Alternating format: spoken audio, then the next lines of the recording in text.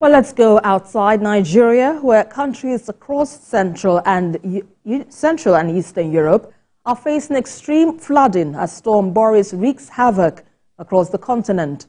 According to reports, a firefighter has died during the flood rescue in Austria, and many people have drowned in Poland and Romania, while several people are missing in the Czech Republic.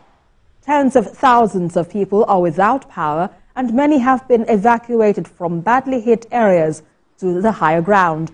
While the Austrian province surrounding Vienna has been declared a disaster area, with its leader speaking of an unprecedented extreme situation.